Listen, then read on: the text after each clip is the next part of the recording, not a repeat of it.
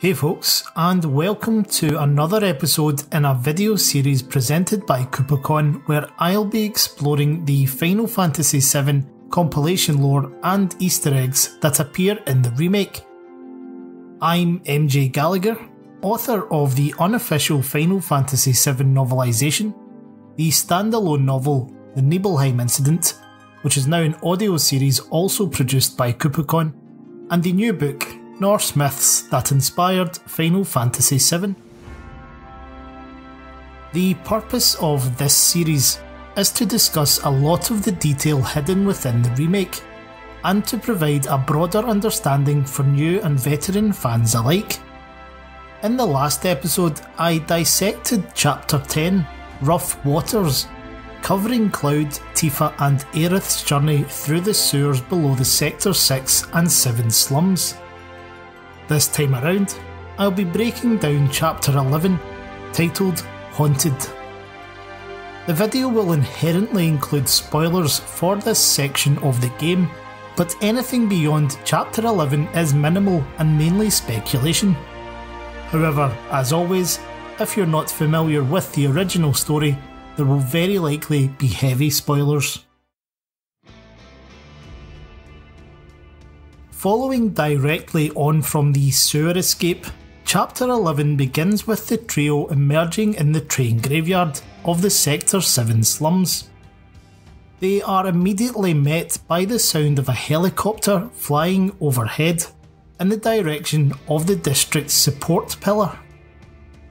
It's revealed the B-09 craft is being piloted by Reno and Rude of the Turks, who we battled individually back in Chapter 8, and learn that the mission to bring down the plate has been authorised. Contrary to the cocky, ruthless attitude we saw of Reno at the Sector 5 church, he displays a degree of humanity here, voicing his disgust at the assignment. Though he does not vocally agree, Rude is also visibly conflicted by the order. This is in line with the characterisation of the pair, and most Turks, if truth be told, as they appeared in Before Crisis, the first compilation entry to be released after the original Final Fantasy VII. The old game depicts the Turks as heartless operatives who carried out Shinra's most heinous tasks, but Before Crisis examined the complexities of their beliefs and personalities, and there is far more to these characters than simply being dangerous thugs.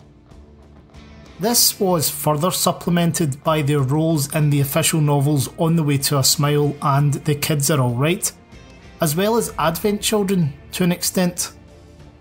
Crisis Core also introduced another senior Turk, Cisne, who befriends Zack but is known to be surveying him as part of her personal assignment. Despite direct orders from Sung, she helps Zack and Cloud escape from the coastline in the Nibel region, which is another example of a Turk making a conscientious judgment call. As the remake progresses, we begin to catch glimpses of this side to Reno and Rude, which follows on from the latter's remark in Chapter 8 that he's not a bad person, he just sometimes has to do bad things. Though it appeared in the corresponding section of the original game, the train graveyard was nowhere near as sprawling. The loading screen information offers a little bit of detail on its past as a site utilised during the construction of Midgar, which suggests it functioned as a depot for materials being transported into the city, or even just between the old towns and the new plate, before it eventually declined into a junkyard.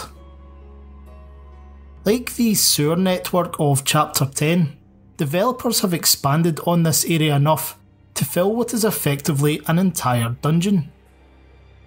The location is pretty distinct from anywhere else we've seen in the remake so far, and the floating mists have an eerie feel to them. Tifa goes on to provide a bit of context to the atmosphere, explaining that the people of the slums avoid the train graveyard, and there are urban legends that call this place haunted. There is even one story which says those who get lost out here will never find their way back home. Curiously, even Aerith, who we know can communicate with the spirits of those who have died and returned to the planet, seems visibly disturbed by the environment.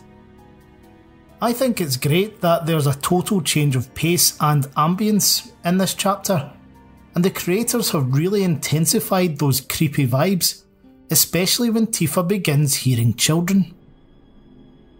In an interview with Square Enix's North American team, co-director Motomu Toriyama went as far as to describe it as being like a haunted house attraction.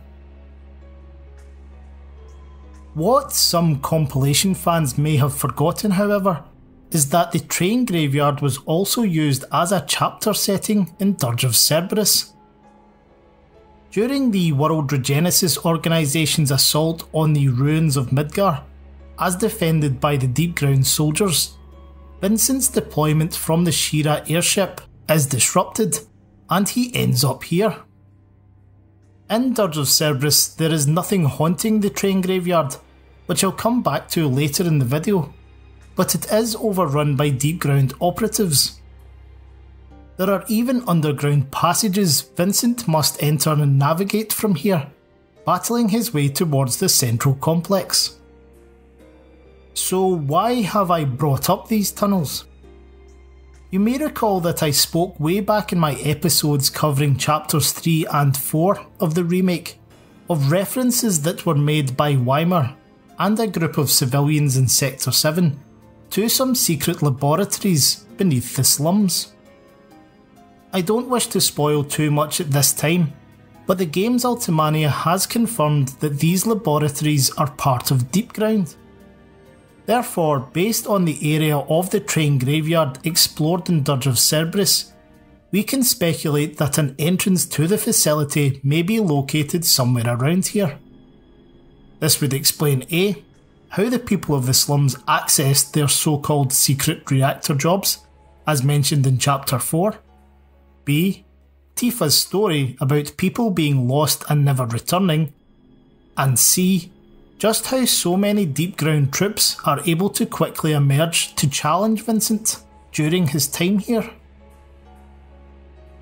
There is actually one other compilation entry where the train graveyard shows up, and that is in the short novella Picturing the Past, written by Kazushige Nojima and included in the remake's World Preview book. I spoke about this novella in my episodes covering Chapter 8, specifically how it provides an explanation for who the cloaked, tattooed figures are. The unnamed narrator of the story is searching for a scientist he knew in his childhood, but the man went missing 15 years ago as part of Shinra's Special Survey Unit. It transpires that the unit were sent on secret assignments to locate areas around the planet where Mako was thought to be plentiful. Almost all of those who returned had suffered serious Mako poisoning and were later subjected to experimentation by Professor Hojo, undoubtedly something relating to Genova cells.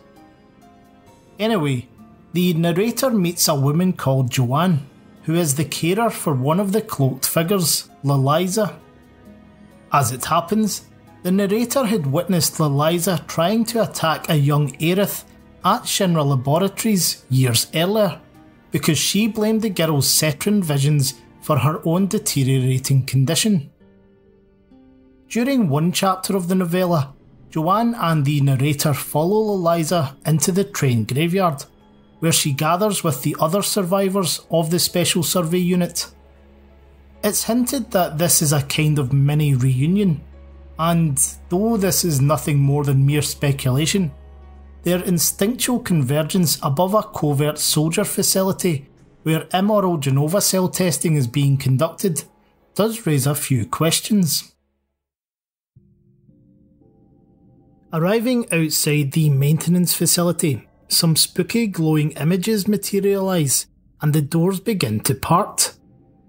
Tifa is understandably apprehensive about venturing inside, but Aerith grabs Cloud's arm and insists that her bodyguard will protect them, which is yet another callback to Chapter 8. Tifa is compelled to do the same, creating a visual representation of the infamous love triangle between the three. If you look closely, Aerith even uses this opportunity to rest her head on Cloud's shoulder. As you enter the derelict facility itself, there is more creepy laughing, and Aerith spots one of the ethereal blue flames disappear behind some containers. She approaches the site, claiming to have found the culprit, and a ghost reveals its true form to the trio. It's the spirit of a young boy, and Aerith seems calm in speaking with him. This should be another little reminder to veteran fans that she has experience in communicating with the dead. One such example would be Elmira's husband, who was killed during the Wutai War many years ago, which Aerith sensed before her adoptive mother was officially notified. The ghost soon takes on a more tangible form, similar to that of the old game, but is suddenly attacked by another.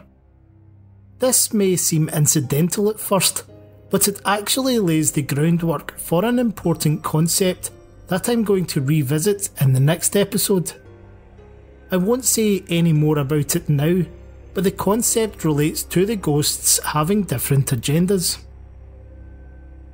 Aerith thereafter prevents Cloud from attacking the ghost with the distinct teardrop, and as it flies upwards and vanishes, a black shadow emerges, shifting one of the suspended train carriages along the crane's rails overhead.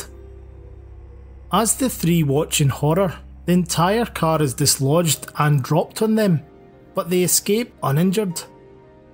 Not only does this scene act as a mechanism to create a detour for the party, it helps explain how and why so many of the carriages around the graveyard are in precarious positions. There is unquestionably something supernatural going on in the train graveyard, and anyone who played the original Final Fantasy VII may recall the ghost enemies could also be fought in the corresponding section, capable of vanishing and reappearing mid-battle. In order to ascertain exactly what these ghosts are, however, I have to delve into some pretty abstract compilation lore. Just as it did back in 1997, their existence presents a curious question about the metaphysics of the Final Fantasy VII universe. Compilation fans will by now be very familiar with the concept of spirit energy and the lifestream. To briefly summarise, the lifestream is the great swell of all spirit energy, and is quite literally the lifeblood of the planet. A single strand of spirit energy can be equated to a soul, allocated to an individual when they are born, and which rejoins the lifestream when they die. So how then do these ghosts fit into that system? Are they fully dead? Are they part of the physical or spiritual world? Or are they perhaps just a special type of monster? Well, there are actually a few examples of similar entities in the compilation. The phantoms of the Gi tribe at Cosmo Canyon are probably the best instance, and I'll come back to them in a minute. But there is also the famous disappearing spirit of Aerith at the Sector 5 church, when the player first returns to Midgar in the old game. The remnants of Sephiroth in Advent Children, Kadaj, Loz and Yazoo, who are willfully formed from the negative lifestream. And of course the mysterious hooded spectres that are somehow connected to fate and have already appeared several times in the remake. There is another specific example, however, which provides a bit more context to the ghosts haunting the train graveyard. In the original Final Fantasy VII, the player will encounter hovering pumpkin-like beings at Shinra Manor called Dorky Faces. These enemies actually play a role in episode 13 of Before Crisis, where they are presented as floating balls of blue flame in the darkness. It's only when the player Turk turns on the lights that they are revealed to be dorky faces.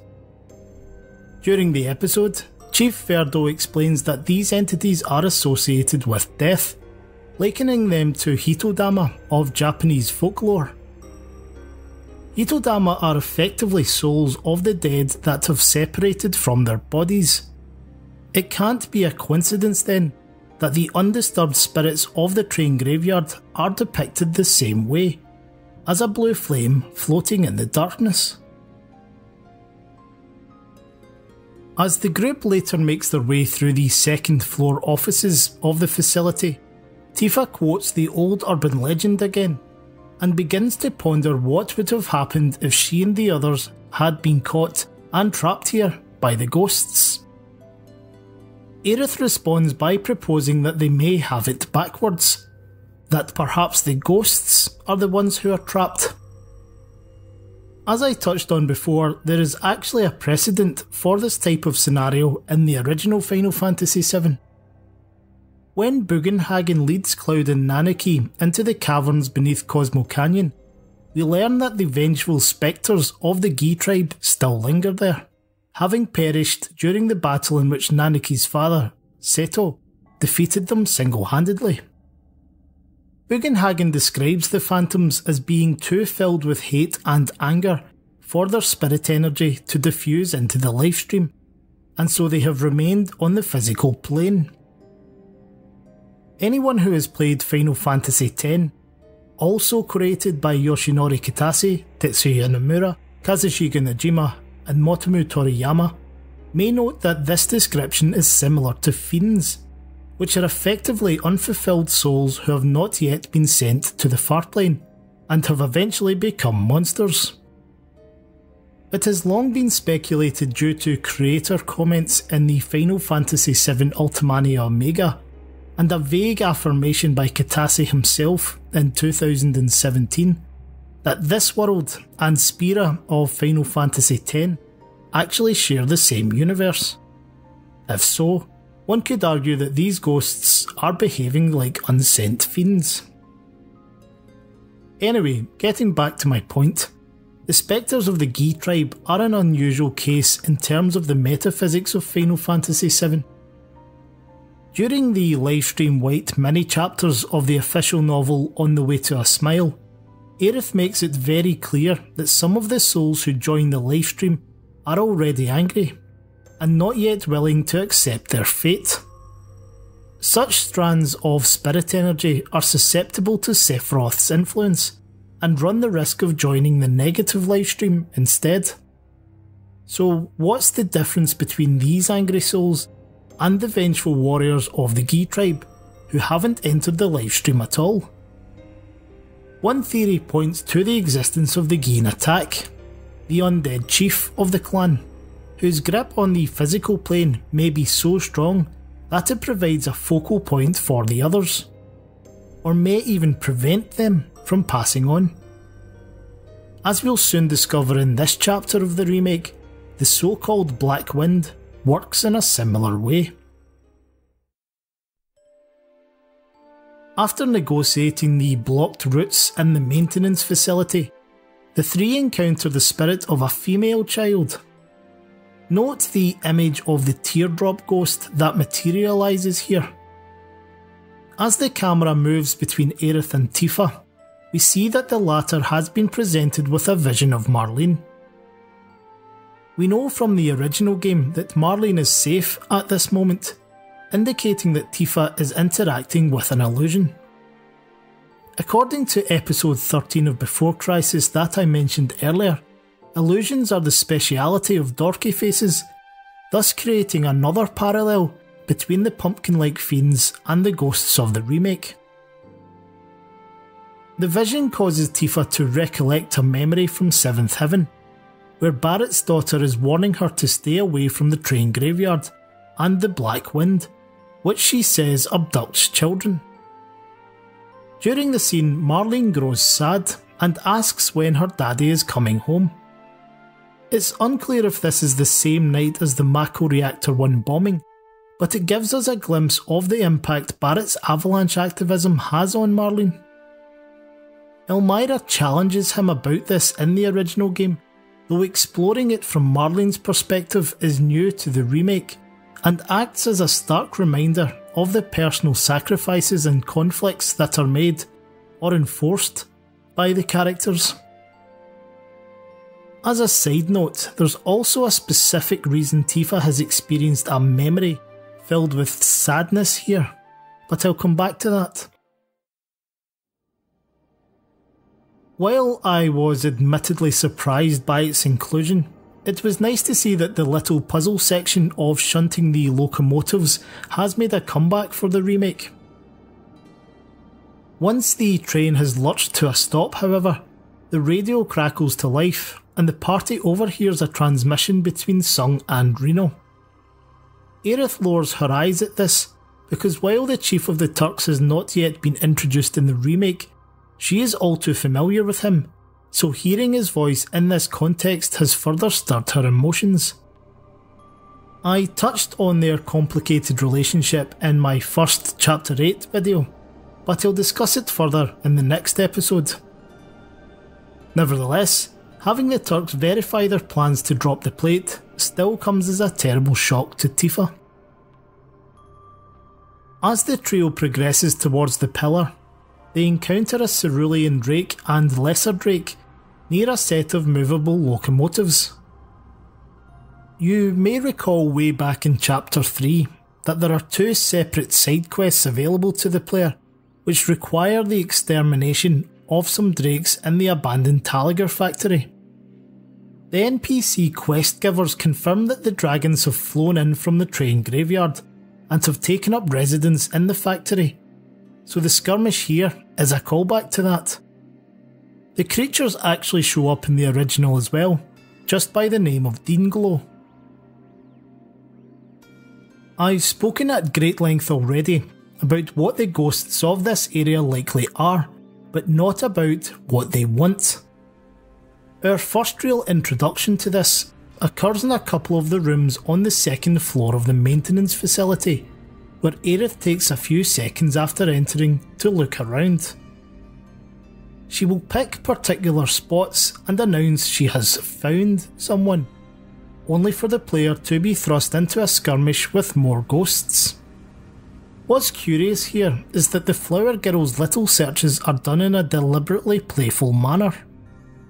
Similarly, when the spirits bombard the party with items in the control room, Aerith quotes them as saying, "Coming to get you," as if this is a game, albeit a pretty violent game.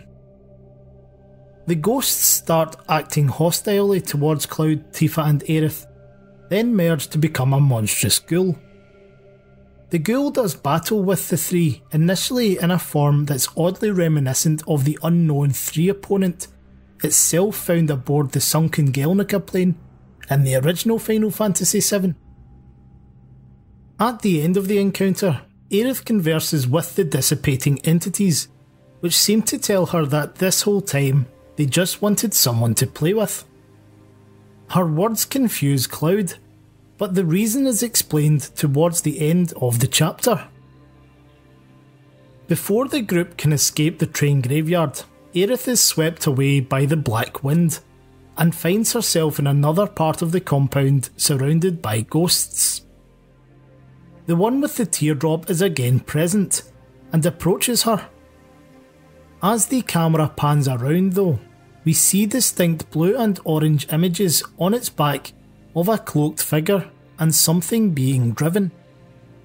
Sure enough, the ghosts soon vanish, and a hooded being with an illuminated death mask materialises in their place from within the black wind. This is Eligor, a reimagined foe from the original Final Fantasy VII, who has taken on a more substantial role in the remake. Aerith begins to see the spirits of young children playing around her, and it becomes clear that the ghosts of the train graveyard are indeed the kids who have been abducted by the Black Wind. Furthermore, the game they are playing is Hide and Go Seek, which is exactly why Aerith played along in finding them in the maintenance facility. It transpires that what the girl is envisioning is not the present, but in fact a memory of her childhood. As mentioned earlier, Aerith is known to communicate with the dead, so it makes sense that she would have played with ghost kids in her youth. This scene, however, depicts Aerith being cut off from the others and is left feeling very alone, calling out for her mother. As we learn in the original, Aerith's birth mother, Ifalna, died when she was around this age, so the sense of loneliness and abandonment is really driven home by how much it upsets the Flower Girl. Like Tifa's recollection of Marlene, Aerith too has now experienced a memory filled with sadness. On an unrelated topic, young Aerith is shown to have a pink bow in her hair, identical to the one she wears in the present. This is actually a retcon from Crisis Core, because Chapter 5 in that game has Zack purchased this bow for her from Central Slums to celebrate their 1-day anniversary. Prior to this, her bow was pale blue, while she wears a red one during episode 11 of Before Crisis. When Cloud and Tifa rescue Aerith from the memory, Eligor fully emerges from the Black Wind to engage them in battle as the end of dungeon boss. Like I said before, Eligor's role in the remake has been expanded, and he has even been given his own little bit of in-game lore by the creators. In addition to the story of the Black Wind abducting children and trapping their spirits in the train graveyard, co-director Motomu Toriyama revealed in the same interview I spoke of earlier that Eligor has the ability to foresee events. Specifically, the ghastly fiend can sense the imminent collapse of the Sector 7 plate and the deaths of thousands of civilians, knowing that this will cause a significant disturbance in the livestream. As such, both in dropping the train on them in the maintenance facility and inviting them here, he is actively working to stop Cloud, Tifa and Aerith from reaching the pillar on time. And the lore surrounding Eligor is not limited to the Final Fantasy VII universe either. In the original game, the monster's design was very similar to how it appears here, a masked figure riding a hellish creature that was half horse, half chariot. In the Lesser Key of Solomon, a medieval book concerning Christian demonology, Eligor, also known as Abigor, is a Grand Duke of Hell, often described as a handsome man on a horse wielding a lance. But occasionally, he is depicted as a cloaked spectre riding a semi-skeletal steed. He is also able to see the future and commands legions of demons or evil spirits. And just in case that wasn't enough to explain where the remake's developers drew their inspiration from, one of Eligor's attacks in the game is the Winds of Gehenna. According to the Hebrew Bible, Gehenna was a cursed valley where some of the kings of Judah had previously sacrificed their children. In other texts, Gehenna is likened to a sort of purgatory for wicked souls, or, as in the Kabbalah, a waiting area for all those who have died but not yet passed on to the afterlife. All this, of course, reflects the spirits of dead children being trapped in the train graveyard, stuck somewhere between the physical world and the livestream. Incidentally, the name of the attack can be compared to the Rains of Gehenna, an extra mission from the international version of Dirge of Cerberus, where Vincent takes on Deepground soldiers in a valley. And why is this worth mentioning? Because it brings us right back to the connection between Deepground and the train graveyard. In terms of the boss himself, Eligor is the only enemy in the entire game from whom a weapon can be stolen. This is the bladed staff for Aerith, which is quite separate to the lance wielded by the monster. It's also a bit of an Easter egg, because the player could also steal Aerith's striking staff from Eligor in the old game.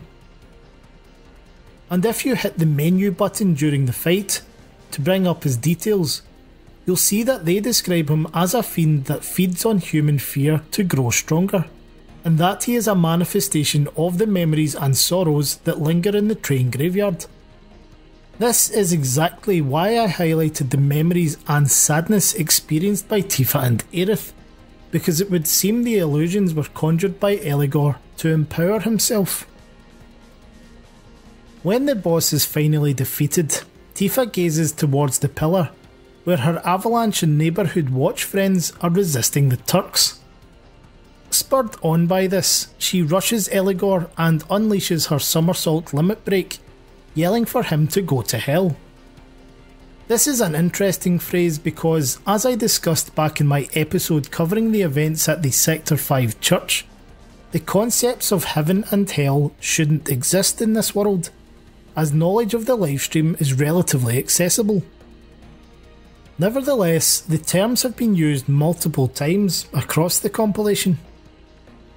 An exception should be made in this case, however, because again, in demonology, Gallagher is a Grand Duke of Hell, so it's a clever little reference the creators have included.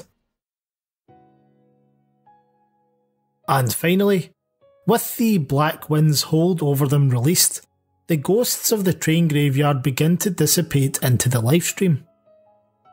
The visuals for this are similar to how Kadaj does so in Advent Children, after he has been beaten by Cloud and showered by Aerith's healing rain.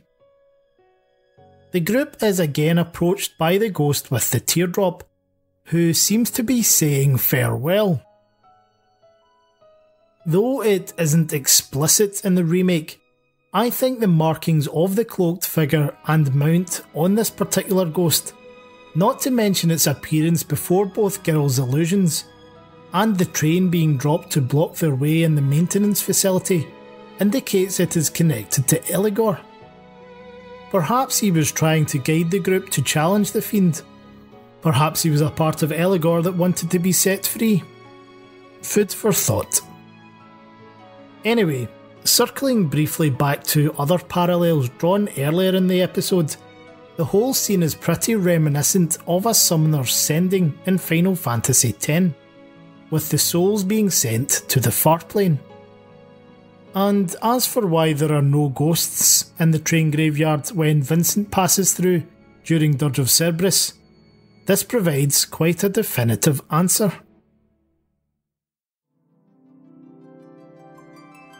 Well guys, this has been my recap of the compilation lore and Easter eggs from Chapter 11 in the Final Fantasy VII Remake. I hope you've enjoyed it, and please be sure to leave a comment with any feedback or something you think I've missed. If you haven't already done so, I invite you to check out my own Patreon account, where you'll find free downloads of my unofficial novelisation of Final Fantasy VII, the Nibelheim Incident, and so much more. Subscribers also get access to a huge amount of original content as well, including project artwork, behind the scenes podcasts, or mythology and Final Fantasy articles, etc. And please consider picking up a copy of my new book, Norse Myths That Inspired Final Fantasy VII, which is on sale now. But until next time, take care. I'm MJ Gallagher, in association with KupoCon, and I'll speak to you again soon.